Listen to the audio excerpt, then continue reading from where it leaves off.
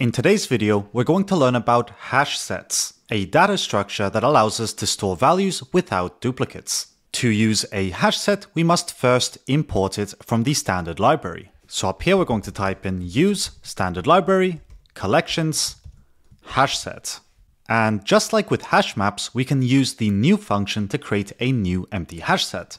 So here we'll type in let mutable numbers of type hash set, which will contain an i32, equal a hash set new. Then we can insert elements into the hash set using the insert method. So let's type in numbers.insert and pass in a value such as 10, and I will duplicate that twice, insert 20 and 10 again. Next, I will print this set so that you can see what it contains. So I'm going to type in numbers and run the program. And what we will end up with as an output is that the numbers contain the values of 10 and 20. So just like with any other language, sets cannot contain duplicates. Every value inside the set must be unique or will be unique because duplicates will be removed. We can also create a hash set with values using the following function, because what we did here is quite silly, especially if you already know which values you want to insert into your set from the start. So we're going to remove all of that and type in let mutable numbers equal a hash set from 10, 20, and 10. And the only reason I'm inserting duplicates here is to show you that all duplicates will eventually be removed when we use the set. So now when we run this, we should end up with the exact same result. Although Rust is going to complain that we defined numbers to be mutable, even if we did not use that feature. Next, let's take a look at some of the common methods that we might want to use on our hash sets. So here I'm going to remove this print line, or actually we're going to leave it there because we're going to use it quite a lot. The only thing I'm going to change here really are the values that we have inside here. So I'm going to insert 1, 2, 2, 2, 3, and 3. So once again, all the duplicates are going to be removed. And since we're not going to do anything to the numbers, we're going to remove the mutable keyword. So the first method that we're going to cover is the contains method. If at any point you want to check whether a value is present in a set, you can use the contains method. So here we're going to debug whether the numbers contains, and here we need to pass in a reference. So for example, we can pass in the reference of 2. And when we run this, we're going to get true as an output because our set does contain the value of 2. If we pass in 4, this will return false because it does not contain that value. And the reason this requires a reference is to avoid unnecessary copying and to support flexible lookup via traits like borrow. But what do I mean by flexible lookup? Well, in the previous lesson about hash maps, you might recall me doing something a bit sneaky. And just to demonstrate what I mean, we're going to type in let mutable users of type hash set, which will be of type string, equal a new hash set. Then we can type in users.insert and pass in a string from Bob, and we're also going to pass in a string from James. Next, we're going to type in debug users contains and pass in Bob, a string slice. And this is going to work even if we defined our hash set to be of type string. So that's what I mean by it being flexible, because if we were to run this, you'll see that it will work perfectly fine. The users do in fact contain the string slice of Bob, and this absolutely beats having to pass in a reference to the string from Bob, which is a lot of typing and quite annoying. Anyway, let's continue with some of the common hash set methods. So let's create our mutable numbers once again, which will equal a hash set from, and this time we're going to pass in 1, 2, 2, 2, 3, 3, 4, and 5. So we have a lot of numbers this time. And once again, we're going to pass in the numbers so we can see it each time we run the program. As you can see, the numbers contain these values. If at any point you want to remove an element from a hash set, you can use the remove method. So we'll type in numbers, remove, and we need to pass in a reference such as the reference of 2.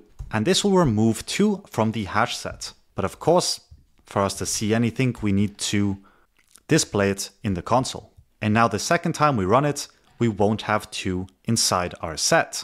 And remove also returns a boolean informing us whether the value we tried to remove was present or not. So here what we're going to do to demonstrate that is create a variable called wasPresent, and we're going to change 2 to something obvious such as 99. And by obvious I mean something that obviously was not present. Then we're going to debug wasPresent. And what we're going to get as an output is that what's present is false. Now, if we were to pass in something such as 1, which does exist, not only are we going to remove it, but we're also going to get a Boolean back that says that we did, in fact, remove it.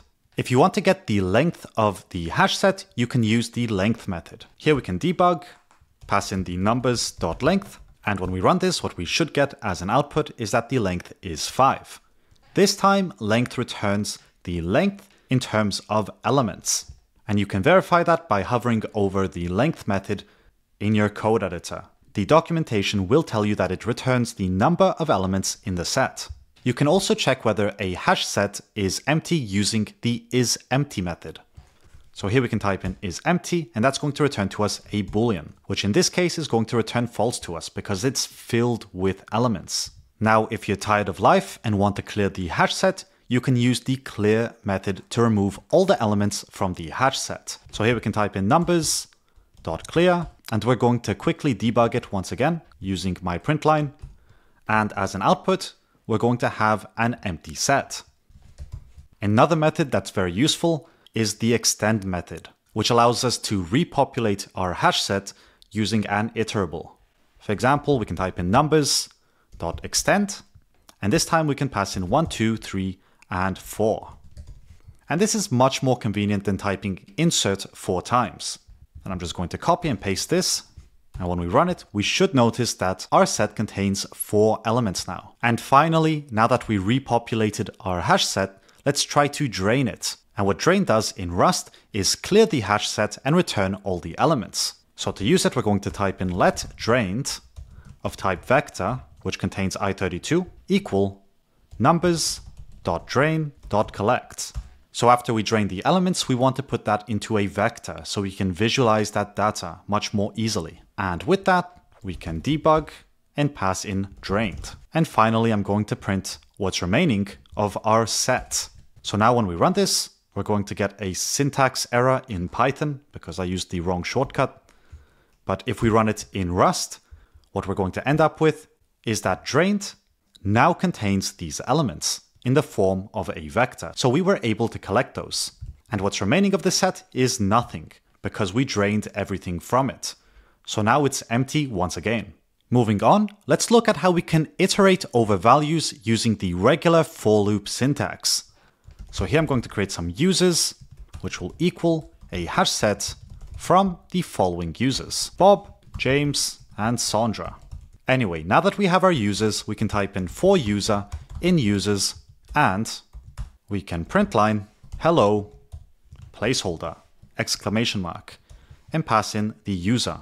Or I don't know why I keep on doing that. I can just pass in the user directly. And when we run this, we're going to get hello Sandra, hello James, and hello Bob. Although you should never rely on the order. Sets can't guarantee anything when it comes to the order elements are stored. Each run can yield different results in terms of order. So if we were to run this again, this time we have Bob that gets greeted first. So that's one thing you need to know. Sets cannot guarantee order. And finally, this wouldn't be a proper hash set video if we didn't cover the comment set operations. So for this example, we're going to create hs1, which will equal a hash set from the following values. Thermo. That's interesting. What are you doing? What are you inferring? This is incredible. That is the longest type hint I've ever seen in my life. Anyway, we're going to insert 1, 2, and 3. And this is the inlay type hint I was hoping for. Then we're going to duplicate this, type in hs2, and pass in 2, 3, and 4. And the first operation we're going to look at is how we can combine sets using the union method. So let the result of type hash set that contains a reference to an i32 equal hs1.union, and that takes other, which will be a reference to hs2.collect. Then we can debug and print the result. And when we run this, what we should get back is the union of these two sets. Next, let's look at how we can find what two sets have in common. And in programming, we call this the intersection, which also takes a reference to the second set, which will be hs2.collect. And now when we run this, we should notice that both sets contain 3 and 2. That is the intersection of these two sets. Next, let's find the difference between these two sets. And we can get the difference of the two sets using the difference method. So here we'll type in difference, pass in a reference to HS2, and once again call collect. And when we run this, what we should get as an output is 1. And one thing important to remember when you're using the difference method is that order matters here. Because right now we subtracted HS2 from HS1. So these two elements were taken away from HS1, leaving us with the value of 1. If we did it the other way around, we would end up with the value of 4, because these two were subtracted from this. So all we would have left is 4. And finally, let's find out what the unique elements are in these two hash sets. And in programming, we call this the symmetric difference. So here we'll type in symmetric difference, pass in HS2, and then call collect. And when we run this, we're going to notice that the result is going to be nothing because I looked for the difference between HS2 and HS2, which is quite silly. So let's change that to HS1, rerun this, and what we're going to get as a result is 1 and 4. These are the truly unique elements that we have in these two sets. And what I mean by unique is that both of these sets do not share these two values.